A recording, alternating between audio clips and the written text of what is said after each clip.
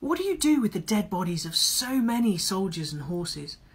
Now, at the end of the Battle of Waterloo in the summer of 1815, thousands lay dead and mutilated on the battlefield, at the farmyards, at the local makeshift hospital, on the road back into town.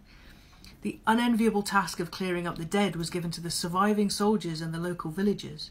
One or two of the officers were buried with a touch of ceremony and their graves were marked, but for most, they were dragged together, friend and foe alike, stripped of valuables, teeth pulled out with pliers, and they were thrown together into the mass shallow graves.